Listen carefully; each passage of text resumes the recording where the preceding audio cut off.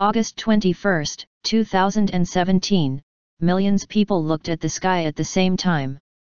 It was not for nothing, of course, because yesterday a solar eclipse happened, the only one of 2017. While some parts of the world saw only one partial eclipse, others could follow a total eclipse. Unfortunately, there were those photographers who were preparing to take the best photos of the solar eclipse of 2017.